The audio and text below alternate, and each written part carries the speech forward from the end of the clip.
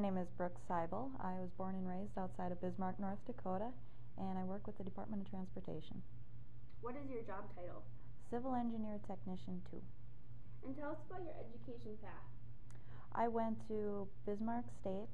I had gone there for 3 years. I was taking general courses, wasn't sure which way to go, what to do with myself, and then I had decided on the Civil Engineer Tech program and went for another 2 years and completed with a degree there.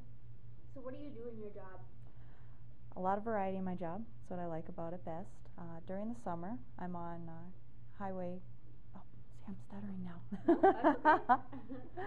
During the summer, I do construction inspection, and during the winter, I am now with the Surveys and Photogrammetry Department doing preliminary survey.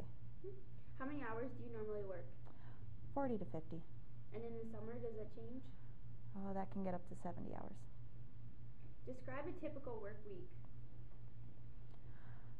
This week, for example, we'll be hitting the road pretty soon, and we're going to be staying out of town, and we'll be working around Stanley and Bow Bells, locating utilities and culverts, so that we can get some information into the designers so that they can decide which way to go with a future highway system. Do you take work home with you? Sometimes. If there's an area I want to learn a little more about, I'll usually do some reading at home on that. How would you describe the pace at which you work? It's good. It's not too fast, not too slow. Definitely busy. Keeps mind and body going. What were your favorite classes in college? I liked materials and testing the best.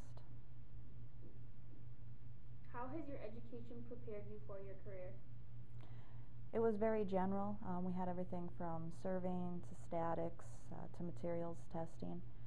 So it was a very broad education, which worked well for this position, as it's always changing, always in a different location. Have you worked in other jobs like this? No, I haven't. Do you know what the starting wage for a job like this would be? Right around $2,000 a month salary. Why did you choose this career? I had done some job shadowing with some other civil engineers and some geotechnical engineers, and just following them through their day, I could see myself in that position and that it was something that I would enjoy doing.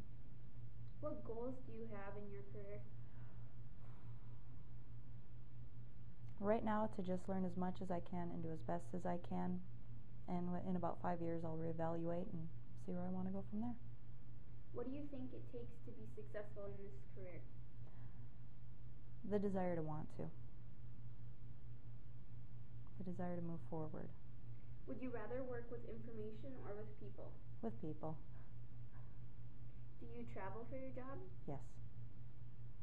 Do you travel in-state or out-of-state? In-state.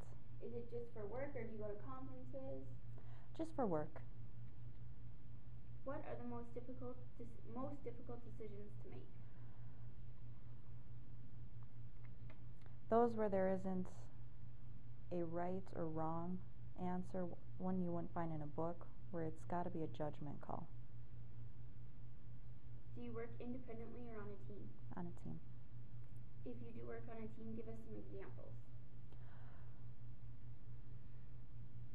Well, right now, the biggest one would be with working with the survey crew. Since we're out on the highway, it's great to have somebody there with you to watch your back for safety. And also, just sharing the information with each other. It's just helpful having two heads working on something. And if you had to give any advice to somebody who's interested in being a civil engineer tech? If that's what you want to do, give it your best shot, because it's going to leave you wide open for a lot of job possibilities.